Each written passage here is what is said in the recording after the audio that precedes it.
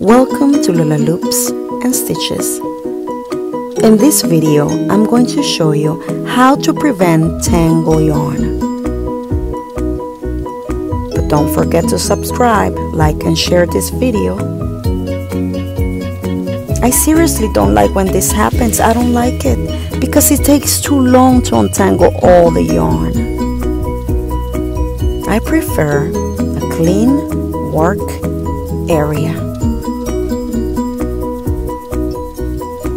A way to keep this from happening is by using a yarn winder machine,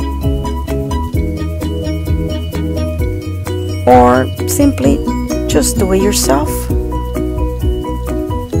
Just go round and round, following different directions to avoid the yarn to get loose.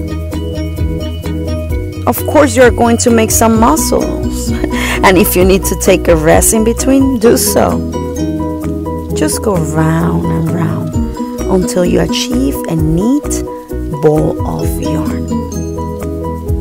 It is way better to work this way. Lastly, you can purchase a yarn wood ball. I bought this one at Hobby Lobby, but you can also find this at Michael's, AC Moore, even online. They come in different sizes and is super convenient because it keeps the yarn in place while you're working in your project.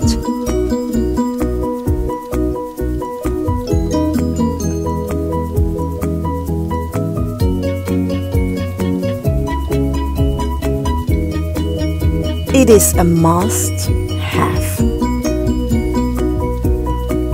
Check the description below this video for more information. Hope this helped, and stay tuned for more.